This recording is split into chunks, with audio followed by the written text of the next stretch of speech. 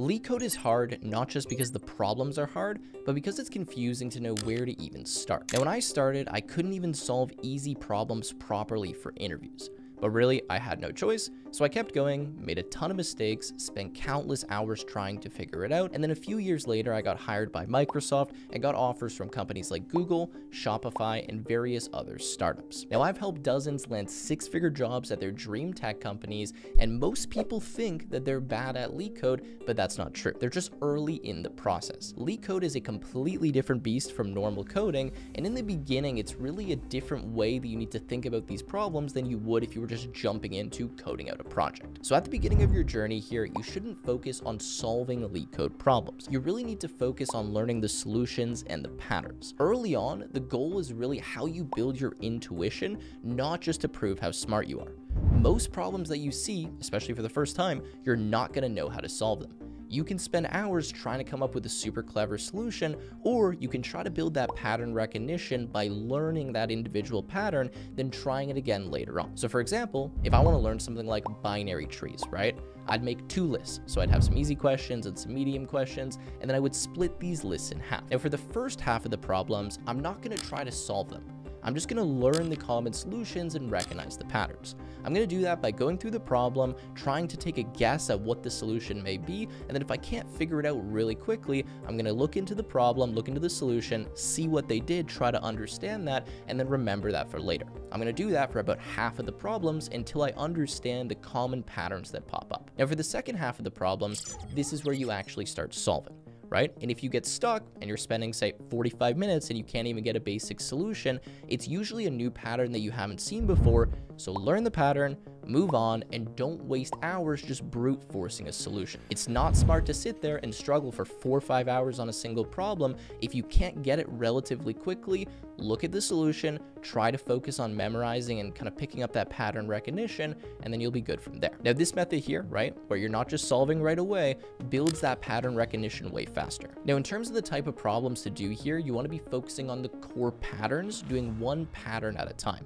So starting with things like arrays, then two pointers, then hashing, and there's a whole long list, and you can go to sites like Leetcode, for example, where all of the problems are organized for you, but just remember that you're focusing on that pattern recognition and the intuition, not trying to prove how smart you are, just brute forcing every single problem. If you're able to do about 100 problems, that's usually a good amount of volume to start building that intuition, and that's what you need to aim for to get those 100 problems done as soon as possible, while still retaining all of the information and all of those patterns that you're picking up along the way. Now, once you've done a good amount of problems and you're starting to build that pattern recognition, it's time to talk about the reality of interviewing, right? So solving a problem in an interview feels nothing like solving one alone, right? It's like you're performing on stage, you've got the cameras on you, and it's a completely different experience.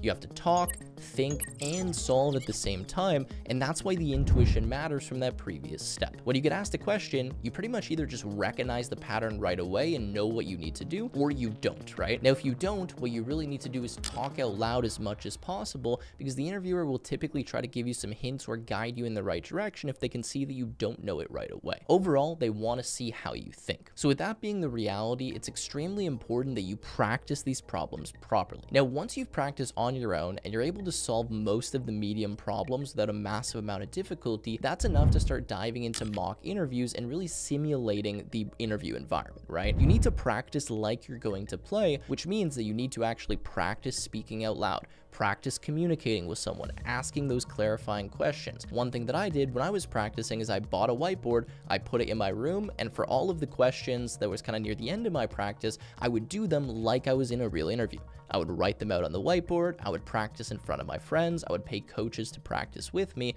and that really helped a significant amount. So again, once you get through most of those medium problems and you're feeling more comfortable, you can start practicing on sites like Cramped. Now that's great, you can practice for free there, or you can pay a really small amount, but this is also something that we provide inside of our Dev Launch program with students like Eric, who just landed a $100,000 per year job.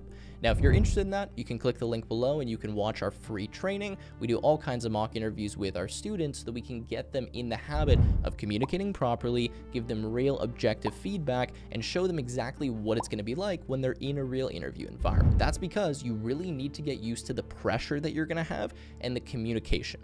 Most people can sit there and grind Leetcode and understand how to answer these types of problems, but a lot of people really struggle on that communication part, which is why you need to practice smarter, not harder, right? Simulate the real interview environment, actually practice communicating, because that's the part that you're probably going to fail at. It's usually not purely the technical side of things. Now, with that in mind, you also don't just want to grind thousands of Leetcode problems, right?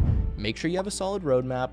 You stick to the questions that you've defined are going to make up kind of the core important patterns, and don't spend a massive amount of time working on extremely difficult problems that aren't likely to show up in an interview.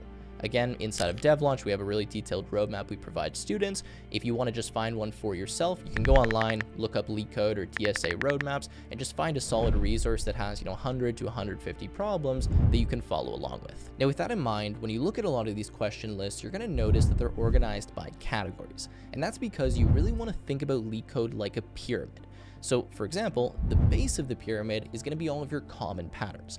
These are arrays, hash maps, and two-pointers, okay? Those are always going to come up. They make up most of the easy and medium problems, and if you can answer those, you're going to be able to solve most interview questions. Then the top of the pyramid is more advanced topics like dynamic programming, graph problems, for example, backtracking, right? These are the ones that aren't going to pop up as commonly, but may appear in some more senior level interviews. Now, this means that you want to focus most of your time on the base of the pyramid, because these are the patterns that repeat everywhere. Now, in 10 plus interviews, I've never been asked a dynamic programming problem, but I always get arrays, trees, two-pointers, hash maps. That just always comes up. And even in more complicated problems, it usually just uses a combination of some of the easier or base level patterns. So again, you want to make sure that you focus most of your time on those patterns, and then only go to the advanced ones once those are extremely solid. It's just that classic 80-20 rule. Applies pretty much everywhere, and especially here. So now let me dive into some tips on what actually matters here when you're in the interview. So a lot of people think when they get asked these DSA type problems that they're always expected to come up with the most complex solution possible. That is definitely not the case.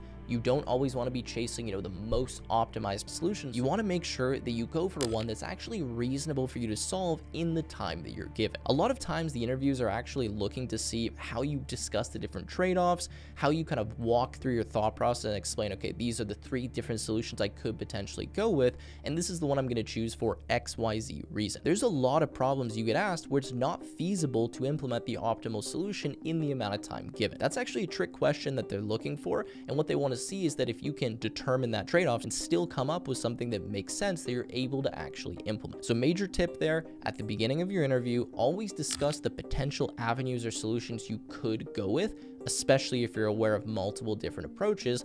Then pick one that's not the worst solution, but probably not the best or most complicated, and go ahead and solve that, assuming you're going to be able to do it in the amount of time. Obviously, there's situations where you can go for the most optimal solution, especially if you know how to implement it. But if you're not quite sure, or it's something that you're a little bit confused on, or it's not going to be clear to explain, just go for one in the middle, get it down, solve it, explain it, and that's going to yield you more results because you'll actually have an answer. Now, I want to quickly dive into the hiring manager routes. So typically when you go through these interview loops, the last interview that you have is going to be with the hiring manager, the person who will ultimately make the final decision. It's not always the case, but usually that's going to be a mix of a technical question as well as some kind of business chat or kind of a behavioral interview. Now, it's extremely important that for this type of interview that you do your homework, right? Understand the company's product, their tech stack, any news that they have recently, their values, their mission statement. That's something that they're going to be looking for, and bring that up naturally in the conversation when you're asking the hiring manager questions. Overall, an interview is not meant to be this kind of one-way battle.